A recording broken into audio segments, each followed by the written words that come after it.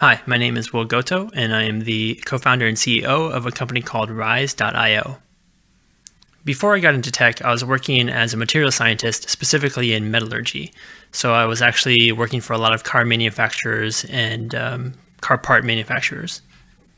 When I started transitioning into tech, I basically built a lot of websites for my friends and my family. I mainly knew just CSS and HTML and a little bit of JavaScript. And basically, I would just try to find, odd jobs here and there. And then as I built my portfolio, I began to search for temp jobs, actually, and jobs where companies needed someone for maybe a couple weeks to fill in for someone else. The barrier to entry was very, very low, and it was much easier to get into sort of bigger name companies through these temp jobs. And if I did a really good job and, worked really well with other people, then they would want to keep me on for longer and then eventually get me on as a contractor and eventually as a full-time employee.